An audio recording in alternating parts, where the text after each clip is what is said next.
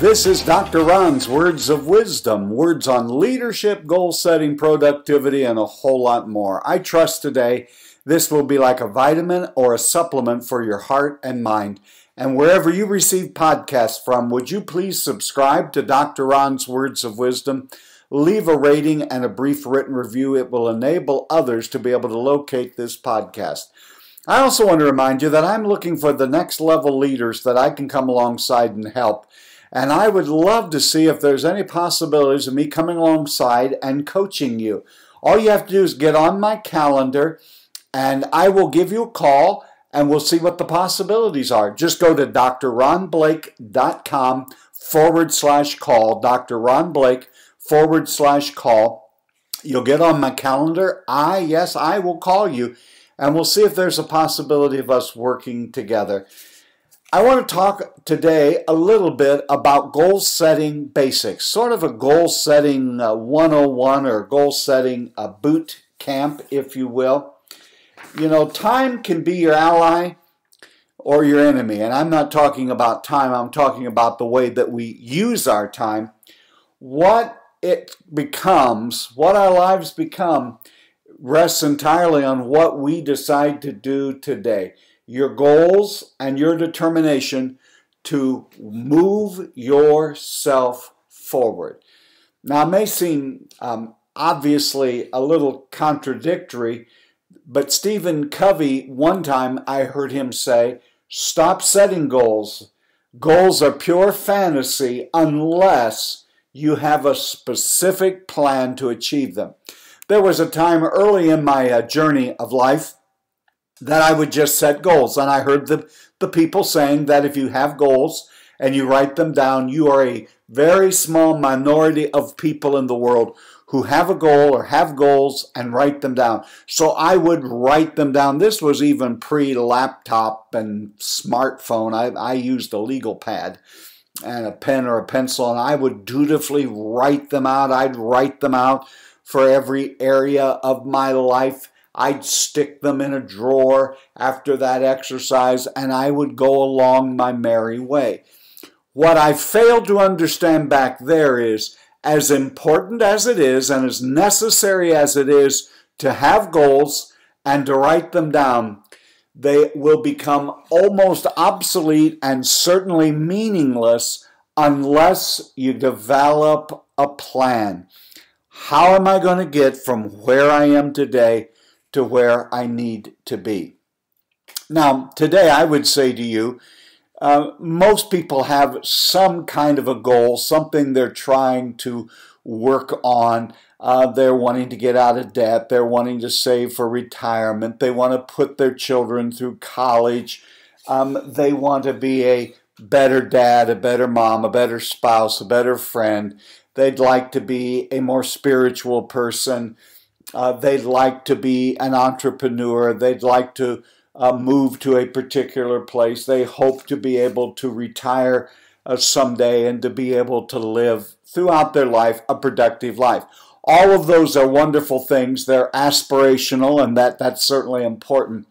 And I do believe and subscribe to the fact that you need to have goals in all of the areas of your life: spiritual, mental, emotional, physical, relational, financial. If you're in a particular industry, some goals that are related to that. But here is the thing that happens. How do you begin working on them, and what do you do first?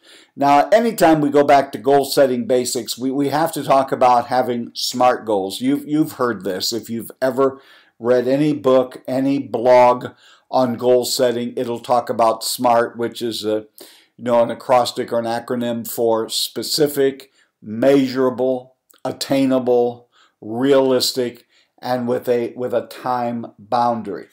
So let's just do this briefly, and then we're going to talk about how to set your goals, what are the priorities, and how do you move forward, and what will be the impact of that. You see, when you identify a goal, and you can pick any area of your life that you're interested in, again, just as I did as a young person, you need to write it out.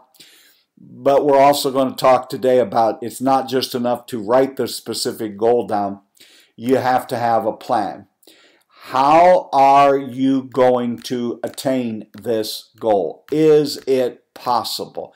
Now, I think you can dream wildly, you can plan boldly, you can have audacious goals. I would never ever try to rain on your parade or say no to your dreams. But somewhere along the line, you have to ask yourself, is this really attainable? Now, more is attainable than perhaps you believe right now, but there is something, I think I've used the illustration. You've not seen what I look like visually, but I'm probably not going to be in the ballet. Both age and body mass probably are working against me, and a total lack of coordination. But though I've said the word attainable, never forget that they have to stretch you some. And to attain any goal is going to force you and I to make some adjustments and changes. Is it something you feel good about? Are you proud about it? So let's go back. First of all, you have to be specific. What is the specific goal? Don't say, I want to lose weight. Give it a pound. Give it a date. I want to get out of debt, all right? By what time? How much debt do you have to pay off? And then we'll come back to it in a moment. You're going to have to develop a plan. Specific, just I want to be a nicer person is not specific enough. That means nothing. I want to be more loving toward my family.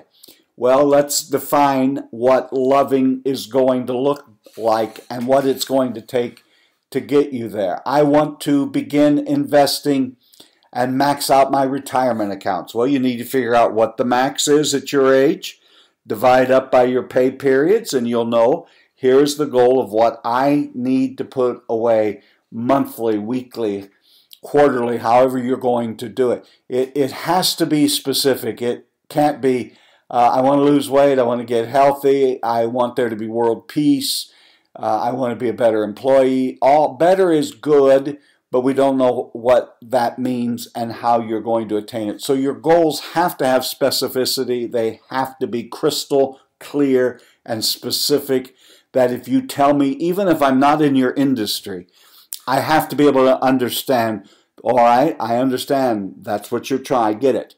It's specific. What is your specific goal that you're going for? And then it has to be measurable. Can it be measurable? In the specific, it's who, what, where, when, which, why. When you have a specific goal, it means in your mind you have reasons why that's important. It's purposes, how it's going to benefit you and others if you accomplish that goal. And then we get to measurable. You have to ask yourself a couple of questions when we get to measurable. And that is simply this. We're being specific, and now we're being measurable. How will I know when the result has been achieved? If you don't know what the results are going to look like, feel like, and have some markers along the way, how will you ever know that you've attained your goal? You have to know what the result is going to be. How will I verify achievement and performance of this goal? I could tell you today on this podcast I had a goal of whatever it might be and that I've reached it. Well, how am I going to verify that? It's a terrible thing to lie to someone else, but maybe the worst delusion is to lie to yourself. It's horrible to lie to others. It's awful to lie to yourself. So you have to look at that goal, and in a moment as we talk about putting it together, how will I know I have achieved that goal? That's why they have to be specific and measurable. There has to be some way that you can absolutely identify the achievement of that goal. You can't leave it to chance, and it can't just be sort of kinda. It has to be specific. It has to be measurable. I kind of jumped the gun a few moments ago and went right into attainable. But when you write that goal and you write it out and you begin to do a plan, you will begin to see opportunities arise that will help you to accomplish this goal.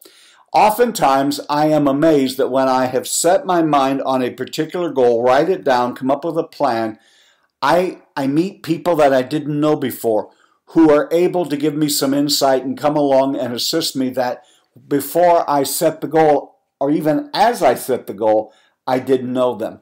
Opportunities will come to you that heretofore have not come simply because you're working in a direction and things will begin to come together to help you accomplish that goal. A lot of it comes from nothing more than you have developed a positive attitude toward working towards that attainable goal, and you begin to develop traits in your life, and you begin to enhance your strengths, and you do see it through. That's because though it's going to stretch me, though I'm going to need help, it is attainable. Realistic. A goal must represent something which you are both willing and able to work on. For instance, it's horrible for me to set goals for you because I have no control over what you're going to do and if you're going to implement and if you're going to follow through and if you're going to execute your plan. But I do have that control over myself. So it has to be something that drives me. It has to be high but yet realistic. And I'm the only person, you're the only person that can decide how high the goal you want has to be. And when you reach these goals, these little mile markers along the way, the substantial progress that you're going to make will continue to propel you forward. Now, it has to be time-bound. Early on, when I would write the goals down on a slip of paper, as I told you, and put it in a desk drawer and periodically look at it, I never put a time table on it. Because by putting a time on it, it creates a sense of urgency. That's why I also like to, in my goals, have 3-month sprints on a couple of them, where I really focus on moving things forward. And by putting a time on it that says, by the end of the 3rd quarter, this is going to happen, it creates a sense of urgency. The problem for most of us is we work better with a greater sense of urgency. Knowing you have something that you need to accomplish within a certain period of time makes all of us much more accountable. Now, if you're a visual person, I would also say that a bullet journal might be the way you go. I've used them a few times. I'm not using one permanently, but the bullet journal helped me to see things visually. I was able to draw pictures. One of the things I'm doing now is I have broken my goals down into all areas of my life. The big goals that I have for a year, and for a year is 12 months into the future, not necessarily a calendar year, is I've taken my health goal, my spiritual goal, my relational goal, my vocational goal, financial goals for the year, and I have reversed engineered them. Say I want to get into this kind of health in the next year. I study. Researching is a part of my goal setting. I've researched it for 60, 80 minutes. What does it take to get to this level of health? And then I reverse engineer. Here are the things I'm going to have to do daily, weekly, monthly, working my way back till today. And then I take 20 to 40 minutes every day and work on that the other way. I don't know where I heard it, but some things that fell into place for me when I began to start reverse engineering. Start with the end in mind. Here's the goal. Here's the deadline. Here's what I'd like to happen. All right, I have X amount of days, X amount of weeks, X amount of months in order for that to happen. What does that look like going forward? And when I write out all of these goals for the various areas of my life, I then ask myself this question: what one goal am I seeking in these next few weeks and months that if it were accomplished, the other things on my list would be easier to accomplish? Then I know that's the one that I need to do something, at least one or two activities on every day to keep me moving forward. If it's truly something I have identified, that the accomplishing of it will make other areas easy. Let me give you a hint of where many of you may need to be. There are about 3 areas that really jump out. Because I'm a person of faith, I think if you need a spiritual goal, that will elevate every area of your life. If you are not exercising, if you're not eating right, if you need to get in better shape, I have discovered that when you really meet a health goal, it makes everything easier. Just think about it. If you feel better and you're healthier, it will be much easier to get all the other things done. If you are crippled by debt, maybe what you need to do, that one that will propel all of your other dreams and visions and goals forward, is to eliminate the debt, go on a goal sprint, make it, whether it's a year, 6 months, 3 months, whatever it needs to be, work on paying that debt down, and it will help you make it easier, actually, to accomplish some of your other goals. This will be continued. And I'm glad you're with me today. You've been listening to Dr. Ron's Words of Wisdom. Words on leadership, goal setting, productivity, and a whole lot more. I hope this was like a vitamin or a supplement for your mind and heart today. And thank you for being with us. Again, I'm looking to come alongside and coach the next level leaders. You are stuck. You need to move ahead. You've always wanted to work with somebody. Let's see what the possibilities are. Go to drronblake.com/call. drronblake.com/call. You'll get on my calendar, and at a time that we agree to, I'll give you a call and we'll see what the possibilities are.